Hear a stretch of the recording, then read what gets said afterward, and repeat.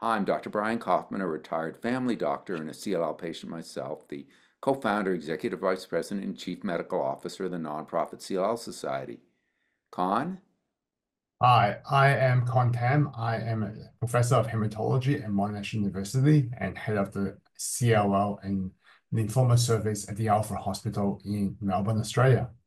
So we're talking to each other from thousands of miles away after the American Society of Hematology, and you were the lead author on an important paper that looked at one of the main drugs where you were also one of the major researchers on this drug, Zanubrutinib, a new BTK inhibitor, not so new anymore, and you're looking at some of the longest and most durable data on that. And that's very important to me because response rates are great with the BTK inhibitors, ibrutinib, zanubrutinib, acalabrutinib, and pirtobrutinib, but the durability of the response is what I worry about as a patient. And you were looking at that data specifically, some of the best data that we have on that. So tell us a little bit about the study, how it was designed, and what your findings were. Sure, thank you. So I was very lucky to be really at the very very start of the Zanubrutinib study, having treated the first 25 patients ever in the world with Zanubrutinib, and also leading the subsequent phase 1 study combining Zanubrutinib plus obinutuzumab.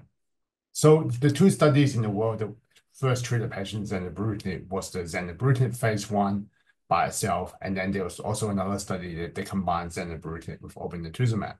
Now, the second study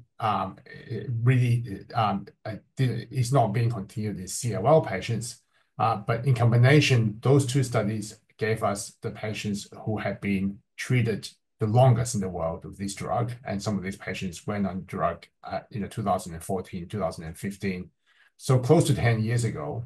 And we took all those patients and we say, what are the long-term outcomes of patients with CLL? What are the long-term side effects and how durable are the responses? So in aggregate, the median follow-up for these two studies and the patients in the CLL in these two studies are 6.5 years. And what we showed was that, firstly, that with the progression of time, that the side effect profiles are actually quite benign. So there is no unexpected side effects with prolonged therapy beyond the first 2 years. So we looked at the side effect for second, third, fourth, fifth, and sixth year of treatment. And the only so consistent side effect that lasted over the period of time is a risk of infections. As you know, infection is a big problem for patients with CLL on any treatment. And then also there is a small risk of bleeding over time, all of which are minor bleeding, minor bruising. And that's because Zanubrutinib, just like any BTK inhibitor, does affect the function of the platelet, the clotting in the blood. But What about importantly, the cardiac side effects that we see with ibrutinib and the other BTK inhibitors, the hypertension, the atrial fibrillation, and even the sudden death? Was that a factor? so the sudden death is a very low number. So we haven't seen an accumulation of that. The atrial fibrillation remains at less than 2% per year. So it's a low risk and does not snowball and accumulate with time. And with hypertension, with the very long follow-up, 1 in 5 patients, 20% of patients have some degree of hypertension. But then these are patients who started when they're 71 years old. So you expect, over a 6-year period that a lot of 71-year-old patients will end up getting hypertension, irrespective of, whether they're on drug or whether they're just normal aging. So we haven't really seen any concern or signals over time, and in particular, not a exponential, accumulation of cardiovascular side effects. And you can tell Sorry. us about the efficacy of how well it works? Absolutely. That's the Absolutely. good So stuff. yeah, the good stuff. Okay. So I think the most interesting data will be in patients who are basically getting first-line treatment and monotherapy, so not contaminated by the effect of obinutuzumab, because people want to know if you're going to start first-line therapy with zanubrutinib, what are your chances of getting into a deep response? And actually, the complete remission rate is actually up to 36% now. So 1 in 3 patients, well, all the patients responded, 100% response rate, but the complete remission rate is continuing to improve over time, and it's now up to 36%, which is really nice to know, because if you remember back when we first started BTK inhibitors, we thought that nobody would get into complete remission. But now that we know that with the persistence of time and using it in the first-line setting, that some patients can clear the disease in terms of morphologic complete remission.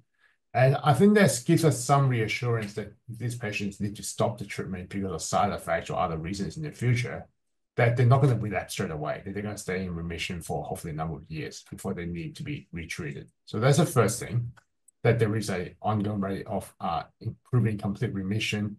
And in terms of durability, in terms of at the 5-year mark, well, the median progression-free survival, so the median time that people stay in remission for first-line Zanubrutinib has not been reached, okay? The median for patients in the relapse refractory setting is 7 years. So you start Zanubrutinib in the relapse refractory setting, you've got a 7-year remission duration on average. But the median has not been reached for first line. And in fact, at the 6-year mark, over 76% of patients were still in. So over 3 in 4 patients at the 6-year mark are still in remission on Zanubrutinib in first line. And that really supports what we see from the later Zanubrutinib studies, where patients were treated in the first line, but with shorter follow-up. And I think the curves is reassuring that at the 6-year mark, that 3/4 of patients will still be in remission at that time. Well, that's pretty exciting news and very reassuring. And it's the newest of the covalently binding BTK inhibitors. And now that we have data, some of which is 10 years along, it's hard to call it the new kid on the block. It's been around for a while, and it's really showing a durable response. So very exciting. Any final thoughts or anything you want to share with the patient community about this trial?